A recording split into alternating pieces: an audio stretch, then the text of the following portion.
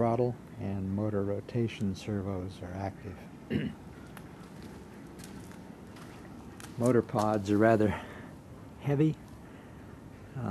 There's an 810 kV motor up front, about 5 inches off the pivot axis, 40 amp ESC mounted on the aft side of that boom along with the rotation servo in order to try and counterbalance as much of the weight of the motor as possible.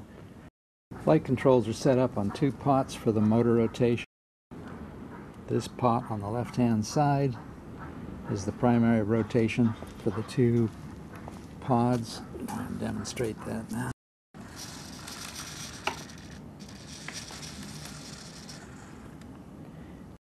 The second pot, this one up here, actually allows me to differentially adjust these 2 motors.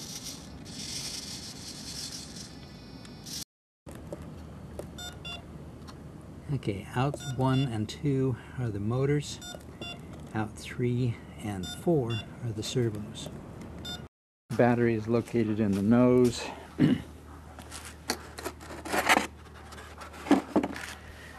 And provides power. There's connectors there to put 2 batteries in parallel provide about 3/4 pound ballast down below.